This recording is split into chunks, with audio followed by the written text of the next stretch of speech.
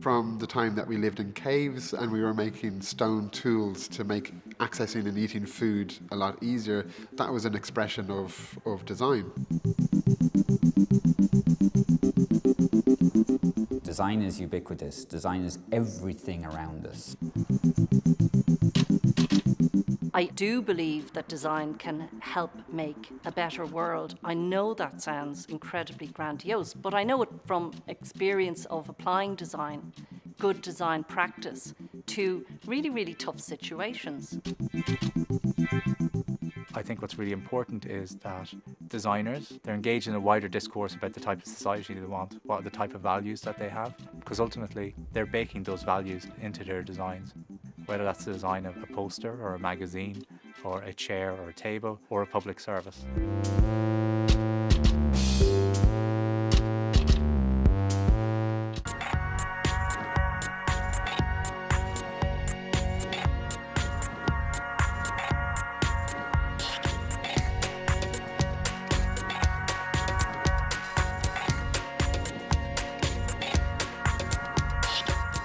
When you think about Irish design, we have incredible designers coming out of this country. When you think of architecture, we've got O'Donnell Toomey, who just won the Gold Medal Award earlier this year.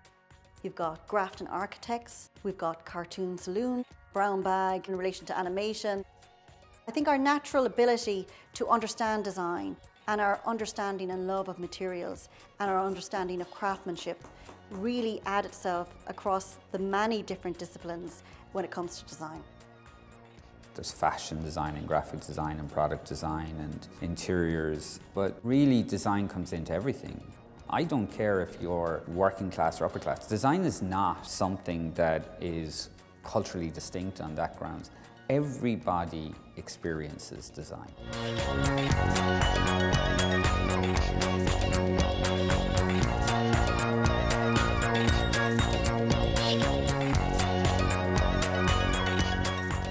Most of us have grown up thinking that design was something you did to products. So when we think of design, we think of the iPad.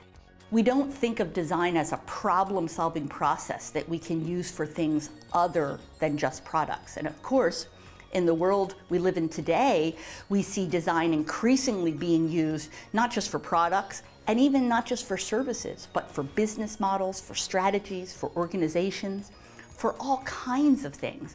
I think that's one of the biggest challenges we have in Ireland, is to get over the idea of design equals craft.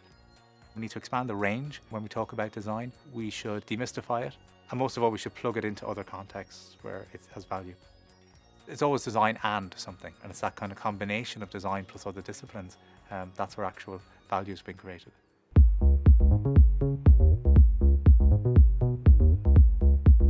Service design is how all the different individual components of a service, the people, the products, the places, the information, come together to create a holistic experience.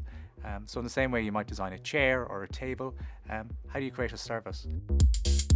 When you go into McDonald's, it's clearly designed. Somebody's thought about how do I queue up, how do I read the menu, how they serve me, how all of those different elements come together to create an experience.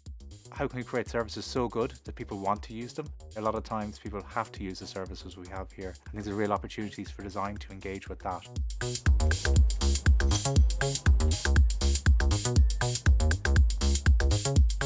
Design is really important in healthcare, how the environment can help to support either the patient get better or an anxious family or indeed a staff member.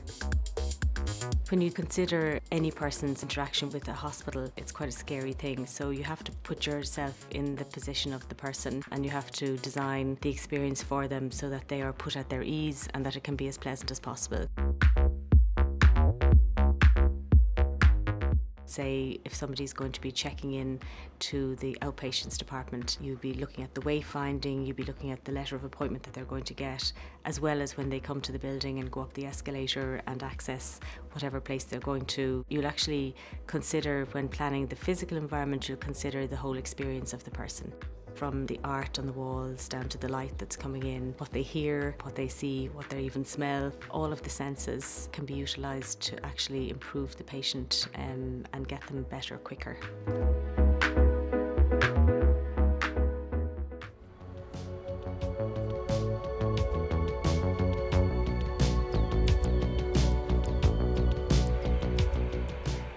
certainly know from going down to South Kerry, you know, and people say, oh, the drink driving thing, you know, has a large impact on very rural societies. But isn't that a design challenge? Don't we have a lot of buses that run kids to school in the day? What are they doing after school?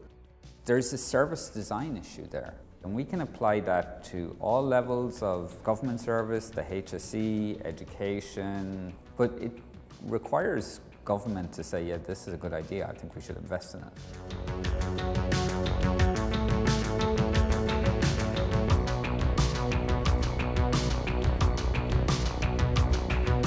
If you look up publicjobs.ie and type in the word designer, if you found one design position, I'd be surprised.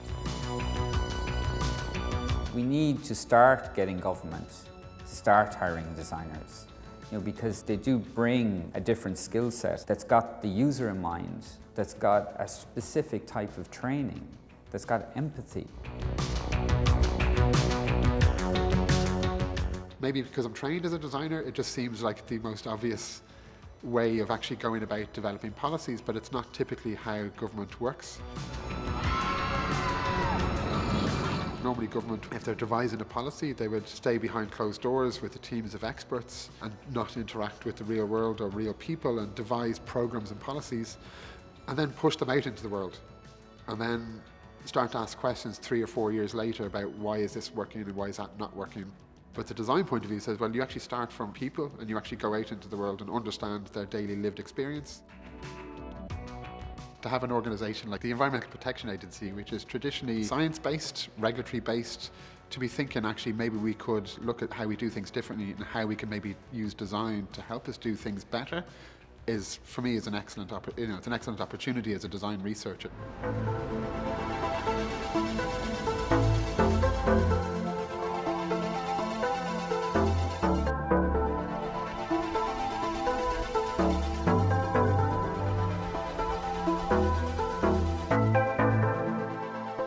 At the moment I work for the Government Digital Service. We're a small organisation within the UK government. Gov.uk is a website which covers all UK citizen interaction with government, and we kind of had remit to redesign all aspects of the British government websites. So recently the GDS and Cabinet Office redesigned the register to vote system in the UK, and it's been a very big success. There was a big social media push to get people to register to vote online. Hundreds of thousands of people registered on the one day. From working in the Government Digital Service, I've seen the power of design to transform public services for the betterment of the UK public. And this is how I see design can trickle down to the people that don't normally discuss design in their usual vocabulary. I guess that's my kind of major issue at the moment with some aspects of design, is that it's a bit of a middle class discussion where we discuss nice furniture, we discuss nice products, whereas I want to see design as something that can touch every part of the public, whether it's in Ireland or the UK. It's just something that makes their life a bit easier. I want more designers to see the power in that, to see the merit in that type of design.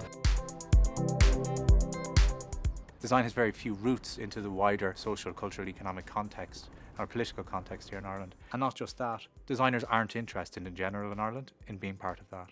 So they're very interested in remaining in kind of a cultural ghetto. It's about culture, it's about cultural creation, it's about taste making. I like nice things, but my kid having a nice lamp in their house, that fundamentally isn't important. My kid having a fucking house, that's important to me, because that's our problem where we are right now, right? Where my kid's going to go to school, how they're going to pay for their pension, how they're going to pay for my pension, and they're the things I think we need to be thinking about designing.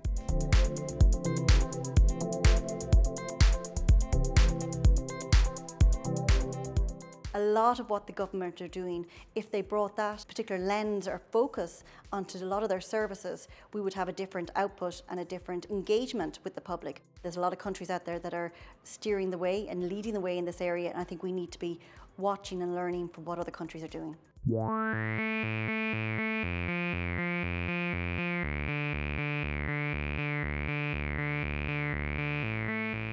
One of the reasons I started Pivot Dublin back in 2009 was that we were in the middle of an economic crisis, and it seemed like we were throwing the designers off the lifeboat. We said that The World Design Capital bid could be an incredibly useful platform through which we could construct a very powerful story about design in Dublin and in Ireland. And really importantly, we would have to demonstrate why design creates positive change. And I think people were quite taken aback by the sheer quality of the work on show. Even though we didn't get the bid, we thought that the process was hugely valuable in making design visible. We decided to continue with the Pivot Dublin platform to deliver what we had set out to deliver, which was to translate ideas into action through projects. I think there's a very interesting story to be told in Dublin City Council about how we are actually adopting a design-led approach to city development. We'll only really appreciate it in 10 years' time.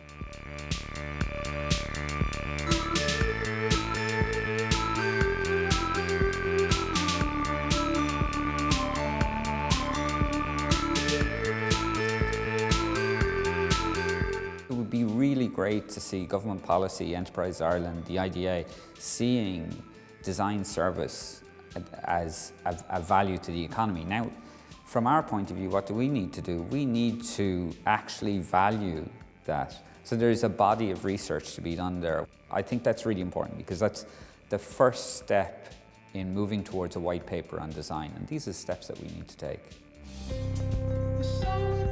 Design is optimistic because it knows that there is a solution, we just have to work through the problem. And it sets out a structured, systematic way of working through that problem. Design is not the be-all and end-all. I wouldn't be a design evangelist, but I think it can add something to situations to make them better. We often complain about the quality of our services, the quality of our built environment, the quality of the products that we have. If we don't want to be just passive recipients of those things, then we need to be engaged in the design of them.